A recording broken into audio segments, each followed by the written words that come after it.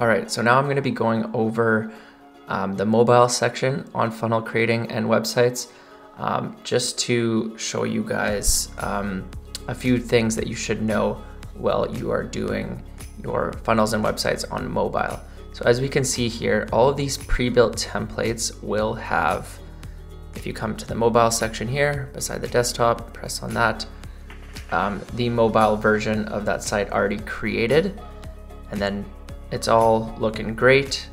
One thing to note, if you're gonna make changes to the desktop version, as you can see, if you select this global section here and you come to advanced, you will see the visibility is just on desktop. So if you make any changes in here, so for example, if we add a exclamation mark to here, you press save and you go to mobile, it won't show up here. So what you actually have to do, I mean, if it's a little change, you can leave this like this, because as you can see, if you select this section, you go to advanced, this is only visible on mobile. So any changes you make to this page won't show up on to the desktop version.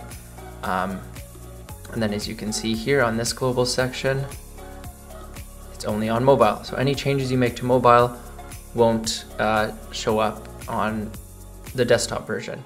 It's good in some case because some buttons you might want to adjust a few things differently, so you can do that. If you want, if you're doing like a bigger type of change and you want it just to go directly to there, like if you change, and then so if you're gonna do a lot more changes to a section and you just want to clone it and put it onto the mobile version without having to change things on both ends, desktop and mobile, this is something you can do. So let's say we want to delete this subheadline and we want to change this picture. And also you can search up any copyright-free images on our platform. So home, and then just make sure you come over here and select all, because this is selected on your media. And then you can use any one of these pictures that you see on here. So let's just change this to this picture. And okay, so now if you want this to just automatically show up on mobile, then I will show you what to do. Another thing to note, if you have empty boxes here without elements in them, if you're not planning to put any elements in there, before you clone it, make sure you delete them, because it will complicate things on the resizing part on the mobile. And then these things all got kind of moved over.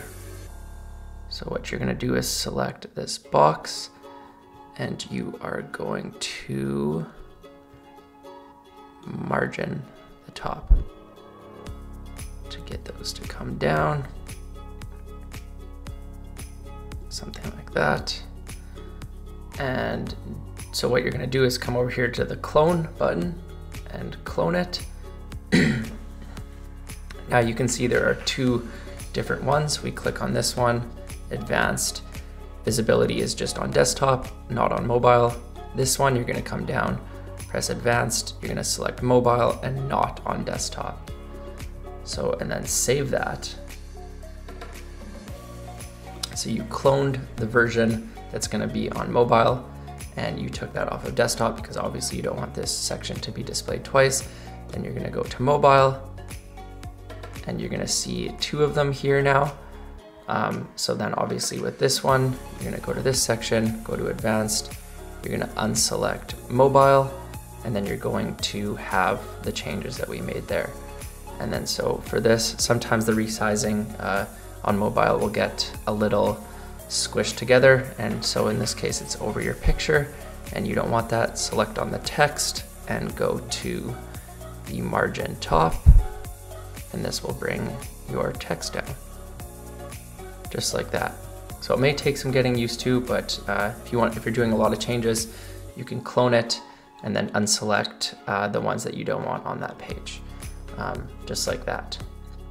I hope that makes sense. Again, if you have any questions, please reach out and we can help you along the way with your journey on building sales funnels and websites. See you guys in the next video. and also be sure to save.